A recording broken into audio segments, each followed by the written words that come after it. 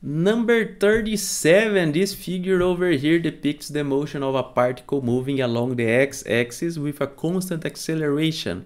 The figure's vertical scaling is set by s equals to 6 meters. This means that this is 6 meters, this is 4 meters, this is 2 meters, this is minus 2 meters.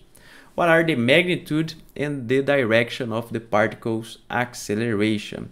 So since the acceleration is constant, there are three different equations that we can use. They are x equals to x0 plus v0t plus a t squared over 2. We can also use v equals to v0 plus at and v squared equals to v0 squared plus 2 times a delta x. So those are the three equations that we can use when the acceleration is constant. However, in this problem over here, we will only use this equation over here, the first equation.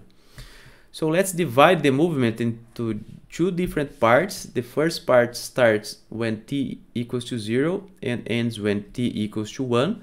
And the second part starts at the same instant or when t equals to 0. However, it ends when t equals to 2. So let's write this equation over here for the blue part and the green part. So for the blue part, the final position is 0, right? So this position over here is 0. So 0 equals to x0, which is minus 2, plus the initial velocity that we don't know its value.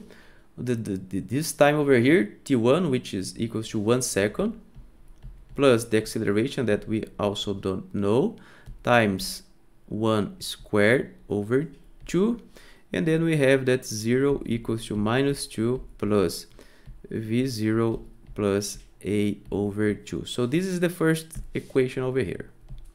The second equation is for the green part. The final position is 6. You see the final position over here is 6.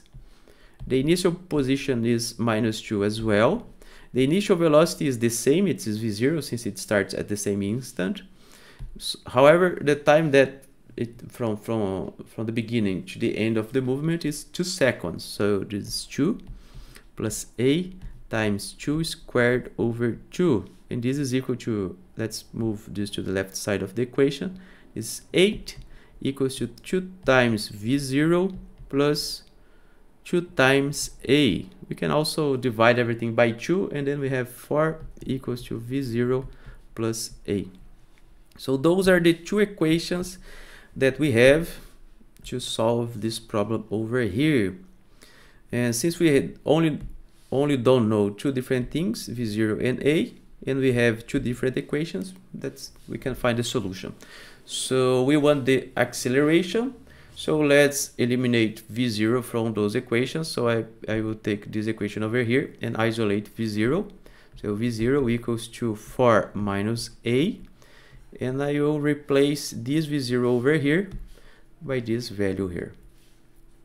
And then we have that 0 equals minus 2 plus 4 minus a plus a over 2.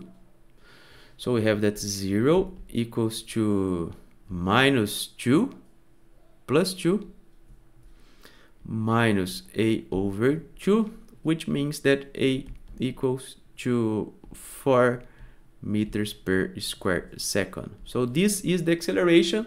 The magnitude of the acceleration is 4 meters per square second. Since we want the magnitude is just the positive value, but it is already positive. And the direction it is in the positive direction since it is plus 4 meters per square second. And this is the answer of this exercise.